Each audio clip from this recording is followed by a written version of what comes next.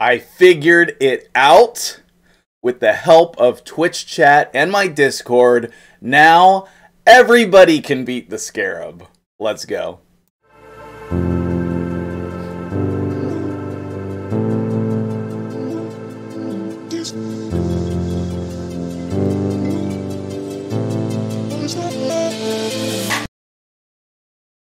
Not only do we have a new computer, we got a new stream overlay, we got a new YouTube overlay, we got the new microphone set up, and hopefully everything is all taken care of. Thank you so much to everybody helping me out getting this all set up. I'm MTG Jedi, and this video is gonna change everything, guys. Everything. I can't even tell you how many questions I've gotten about this boss. Right here, the Scarab boss. He is such a beating. People have complained and been frustrated about this boss since the Doom Tower was first released. You may be one of them if you clicked on this video. And rightly so, because he is very champion intensive. Even on the normal side, which for an account of my level is not that challenging for me, I still have to include a lot of turn meter manipulation in order to be successful. And if we come over to the hard side, where are we at? If we come over to the hard side, you can see a full team of turn meter manipulators. The whole team is dedicated to controlling the turn meter. Okay? You have High Katoon, who increases your speed, puts decreased speed, and reduces the turn meter. You have Allure, whose only job is to A1 your team to victory to control the turn meter. Armiger, A1, A1, A1, do some damage. Vizix, great by the way. I'll have a video coming out on her hopefully tomorrow or the next day. She is so good, but she also has that Armiger Allure type of A1. And then you have a shield champion. I've been using Lodric because his AI is not broken with the shields. Miscreated Monster has not been working well lately. But we all know this strategy, but not all of us have these champions, right? We all get like 3 of them, but you might not have a 4th one, right? And I don't think a second Armiger is enough. But regardless, this requires a full team of specific champions. And what is your other option? Your other option would be to remove all of these people and then build one specific champion, Vergis, or apparently the new elemental guy from Doom Tower Hard. But if you can get the new elemental guy, then you already have a team for this. So I don't even count him, right? You have to level Vergis up to 60, and he requires crazy gear, and then you have to have a weird team that kills itself. That helps you get through the wave, and then the boss kills them, so Vergis can solo it. And it takes like 30 minutes. But today, we have a brand new strategy, and it is going to be groundbreaking. So, here is the team that I beat floor 100 on the Scarab.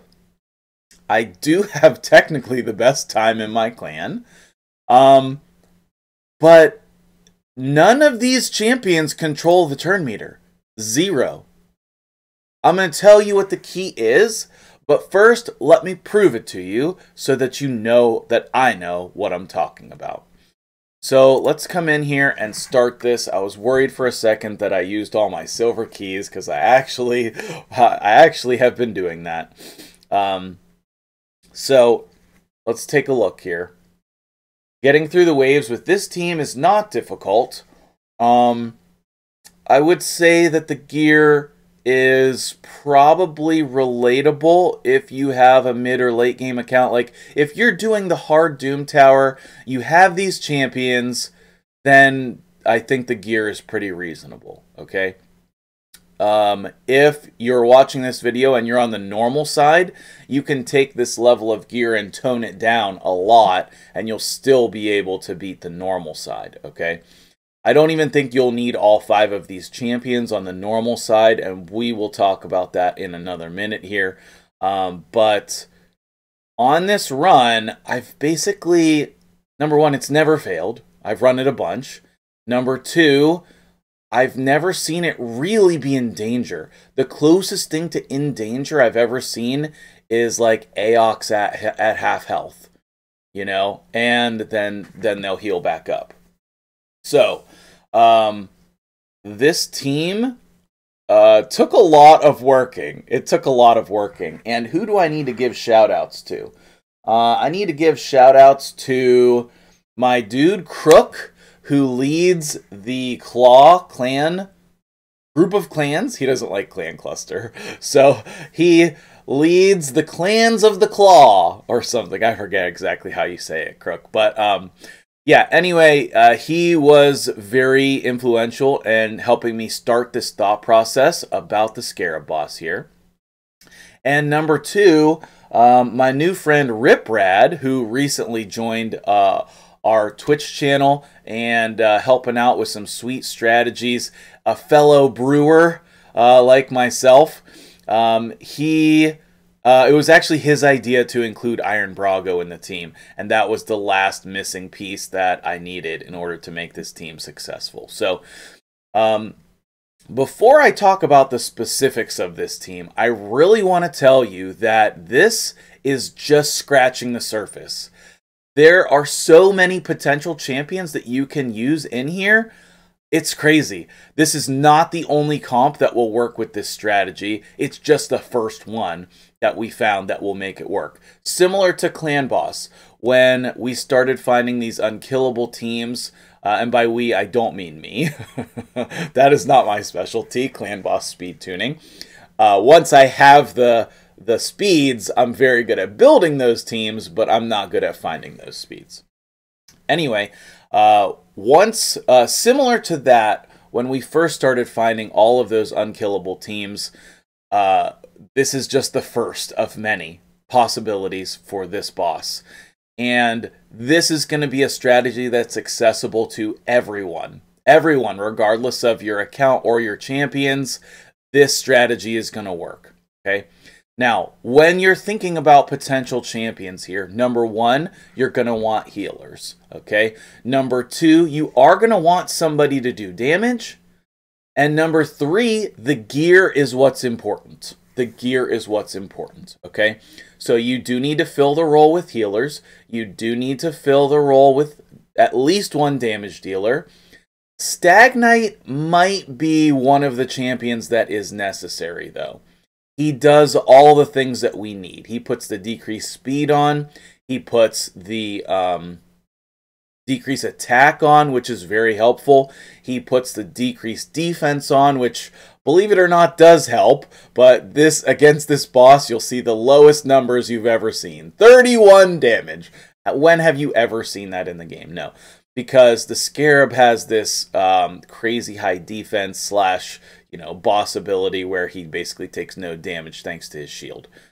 I think it's like a double defense calculation, but I don't know for certain. So whenever you're choosing your champions to fill those roles, they also have to not put up a lot of buffs. Okay, I can tell you I tried Kreela. That was bad. I tried Grush. That was real bad. And your healers cannot put up continuous heal. Because if Borgoth, the Scarab King, steals a continuous heal, he will bump up like 50% in health. It's absurd. I don't know, let's see. I had him all the way down here to like a quarter health. He stole 2 continuous heals and popped all the way back up past 50%. It was crazy. And then I was like, okay, well, I can't use Grush. But Grush seemed like he was a great champion. One possible replacement for Stag Knight would be Deacon, because he does the increased speed, and he does leech, and he does decreased defense. So I think that could be a good fit as well. some tips and tricks, okay? This comp, originally, I did it without almost anyone having masteries. And I don't even think that you need masteries on any champion. It'll just be a long clear time, okay? Again, what's important is the gear, and I'm going to go over that after the run. My previous clear times have been around 8 minutes, so this seems a lot slower. I'm uncertain as to why, unless I removed a piece of gear. Maybe Iron Brago's gloves, I've been sharing them. Interesting. I'm gonna let it run, but it might be another 6 minutes. Should we back out and try again? I mean, I'm pretty sure if we beat this without his gloves, then it will be just evidence of the fact of how good this strategy is, and then I can come back in and show it to you with a faster clear time as well. Alright, so let's just go ahead and let it go. I'm pretty sure Iron Brago is missing 80% crit damage gloves because I've been sharing them with my Seer. Seer had the gloves that would perfectly fit with the rest of Iron Brago's gear. I have him built in 100% crit rate and like 200% crit damage or something. But like, I don't think he has his gloves on right now because normally we would be finishing this up. Okay, so the fact is, you can beat this without masteries and apparently without people fully geared because it's the strategy that's successful here. Okay, it's the strategy that's successful, and you'll notice that I don't have a dedicated shield champion. That's on purpose. Okay, you'll notice we're letting the Scarab take turns. That's on purpose. Okay, and poison or HP burn is very doable as well. The poisons actually do really good damage against him. I also beat this with Drexstar in the place of Aox, so if you have him built, that will totally work as well. And I think that Aox is better. My time was better with him, and also Aox did more damage, and also Aox had the ability to extend the debuffs. But we'll go over all the champions as in their kits as well after this, okay? But I will say the Drexstar, he didn't change too much. He did not change too much. So if we beat this like this, then I'm just going to put random gloves on Iron Brago, because I don't think I would have changed anyone else. But it's hard to say. Now, a random tidbit here as we're finishing up the run. The way the Scarab boss looks, he's my favorite looking boss. And when they were promoting these new bosses, I was just like super pumped to be able to fight against him because I think he looks super cool. So today we're showcasing a strategy that anyone can do on any account, as long as you have some of these champions, similar champions, and the appropriate gear. Okay. Now, I'm pretty sure the majority of our damage here is going to come from poison because we haven't even broken the shield yet. Okay. We haven't even we might beat him without breaking the shield, which would be the first time I've ever done that. I don't know about you guys, but if you're enjoying this video, let me know in the comments and tell me what your experience has been like against this boss. Has it been a good experience or a bad experience? We beat him without getting the shield. Okay, level 100 on the hard side of the Doom Tower, complete. Okay, and we were a little bit over a minute. Let's look at the champions recently used. Iron Brago, missing gloves. Oh, it was Tormund's gloves. Okay. Crit damage. Do I have one that is just sitting here? Yeah, this will be fine. It's not going to be perfect, but we beat it without them, so let's go ahead and equip it. Alright, so we have these 5 champions, okay? Let's go ahead over their skills and talk about why they're important, alright? Iron Brago is important because of his passive, all right? But also, he's important because he places a decrease attack. He pairs well with Stagnite because, you know, I don't know that you really need these debuffs, but they are helpful. And you can see that I don't have him booked. I may actually do that to see if it speeds up the time. I like this ability here, the increased defense, but honestly, when the AI fix comes out, I might turn it off, because I think it's more helpful for the boss than it is for my team, because when he steals it, increasing his defense is insane. And then his A1 decreases the duration of all buffs. So if he steals the increased defense, then we can lower the duration sometimes, okay? But really the whole reason he's in here is because of his passive, and his aura is really helpful as well. So he really does add a ton of defense, which adds survivability to your team. So as far as I know, he is necessary. If you guys try this strategy and you find other teams, please come back and put comments on this video about what team you use to be successful here, what champions, and then you could be featured in a future episode. But either way, it will help me in helping other people with this, okay? Aox, again, his passive is probably the most important thing here. Increases the duration of 2 random debuffs on the attacker by 1 turn, occurs once per hit. So every time he gets hit, and sometimes the Scarab King gets more than 1 hit, then you're going to increase the duration of the debuffs, which is great. Okay, he also places decrease attack and decrease crit rate, so we should have decrease attack up the whole fight. That's important. This heal is very good because, number 1, it goes up for each debuff on the target. Number 2, it attacks them. And number 3, it's a heal without the continuous heal buff. That's super important.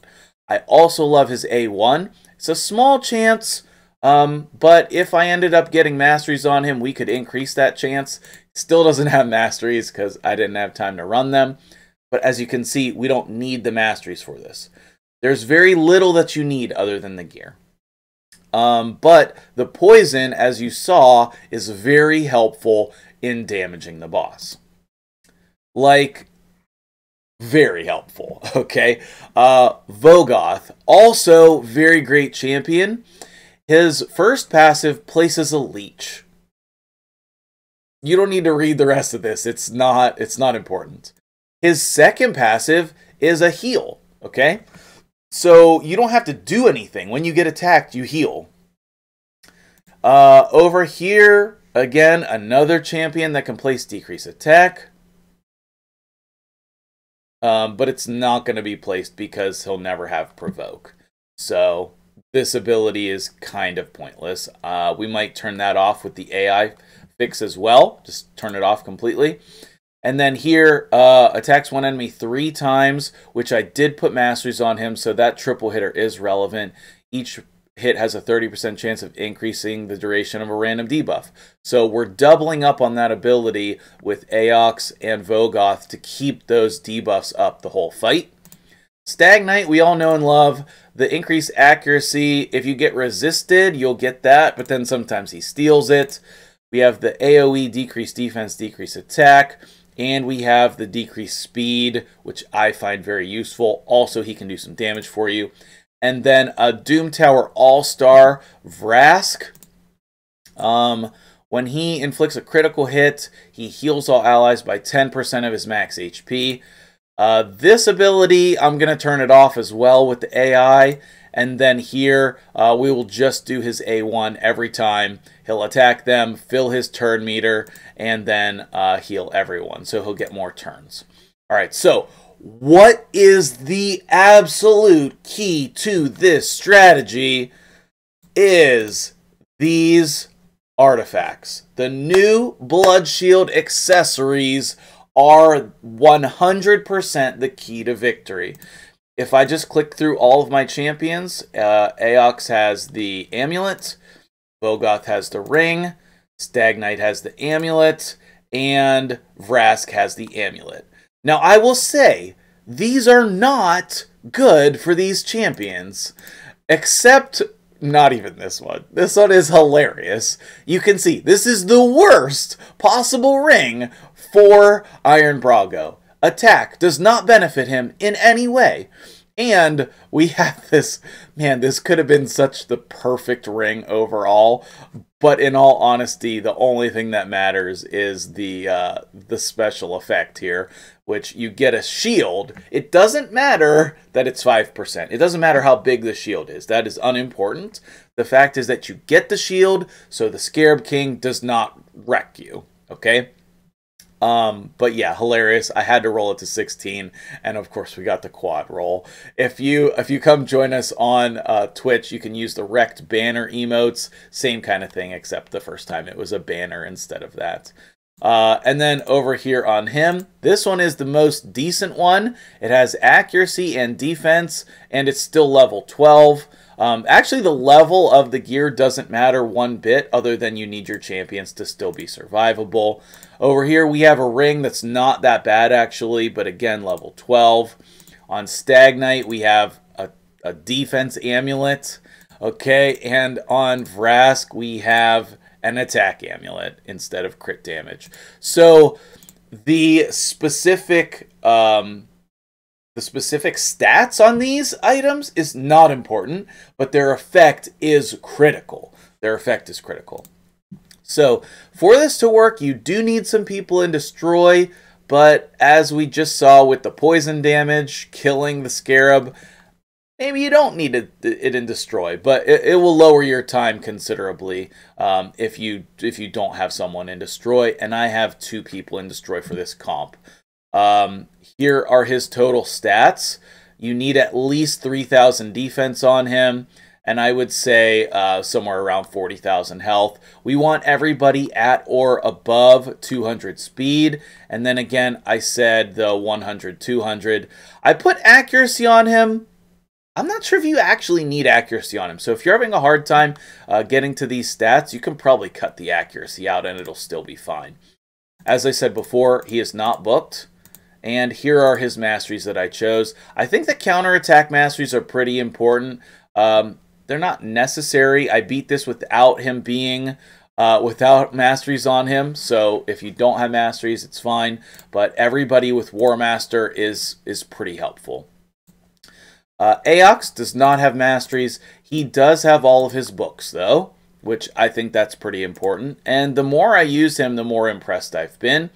I have him in a toxic set, so he can also apply more poisons from his gear than just his ability. If you can't make it work in toxic, you don't need it. We beat it without him in toxic. And then here are his total stats. Again, the health and the defense, this is just kind of numbers you want to try to stick to for everyone, I think. But he does need a solid amount of accuracy, above 300 if you're talking about 100 hard, okay? Vogoth, also in Destroy, with some speed. I got him to be over 200. Again, you're seeing very similar stats here. The defense actually a little bit lower, and the crit rate, crit damage stats not incredible because we need to keep that accuracy high as well. You don't need him in Destroy. We started off with him in a shield set, you know, just the random build that I had on my account. But the overall stats are what's important. I do have him booked. I don't necessarily think that's 100% needed, but it is helpful on the A1. And then the masteries, I do have Giant Slayer, which does help on damage. But again, you don't need the masteries if you can't get them just yet. But all of this helps speed up your time. Next is Stagnite, which I've had booked for since he first came out. And I also have Stagnite and Destroy as well. But again, not necessary. He started out in Relentless gear. But I have, you know, it was pretty cool. It worked out to 108%, but not necessary. Again, the 300. Oh, we kind of need to glyph that. I wonder if we have anywhere that doesn't have an accuracy. Here we go. Let's put a 4 and save those 5s for the mission. Now that should put us over 300. Let's just double check that we didn't miss another glyph. We missed another glyph. Glyphs are super important. Make sure you're doing your faction wars, because that's how you get to the numbers that you need here, guys. Okay, great. So now that will hopefully stop us from being resisted and getting that increased accuracy buff, but it might get placed because of some of your other champions if their accuracy is too low. But either way, again, same kind of stats, 45k HP, 2900 defense, over 200 speed, over 300 accuracy, 108, 108, fun times. In Destroy, and masteries over here, typical kind of clan boss masteries. I kind of like this shield bearer if you are taking the support tree, but you really need the support tree for this ability here, the 5%, because technically this is 95%, which is super annoying. But that will get you to 100, okay? And then last but not least, I would say this is the most endgame type of a build that I have of all these champions. Number one, I have him in Stalwart here for the other bosses, the Griffin, I think. It was either the Griffin or the Eternal Dragon, one of the two, on the other rotation of the Doom Tower. And this is the same build, I believe, that I used for him. 70k HP for this boss. I don't think it needs to be that high, but if you're interested in using him in more than one area, then yes. I also have resistance built into his kit. That's not necessary for this boss in any way, but 100 and 100 at least is pretty important. Now, you'll notice that my crit damage has gone down a lot on some of these champions too, because we have to use the amulet. Okay. Now, how did we arrive at these 5 champions? Well, let me tell you. If you come in here to your gear and you hit equipped, you need to look for the champions that you have blood shield accessories with. Or not the champions, but the factions. Okay? So, the only factions I have blood shield accessories on are 2 orcs, dwarves, demon spawn, undead, ogren, bannerlords, and lizardmen. So 7 factions with 8 total accessories. I think I sold some. That's a bad idea. Don't do it. Even if they seem bad, don't sell them. Same thing goes with the other ones as well. Let me see if I can find one. Yeah, oh man, the reaction accessories, we all know how good those are, but this is a terrible one. Double flats, and it's still on Candrafon. So, don't sell these new accessories from Clan vs. Clan. They are crazy important.